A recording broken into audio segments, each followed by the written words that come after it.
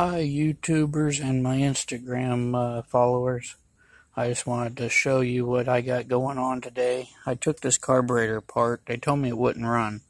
I took it apart and it was all gummed up with varnish and stuff. It's been sitting a while, evidently. But I took it apart, and if you look down inside this bowl, it's all nasty and black. It's like tar down here in the bottom of this thing. It's like tar all over the bottom of that. You can tell down in there, it's like tar. That's what the ethanol does to carburetor after it sits for a long period of time. But I just wanted to show you that I had trouble getting the needle seat out. Here's the needle seat.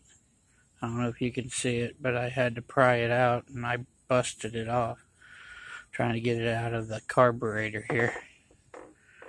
So now I got to get a new needle and seat, and you can't get just a needle and seat. It comes in a whole carburetor kit, and the carburetor kit's about $36. So I got to get with this customer and let him know what's going on with it.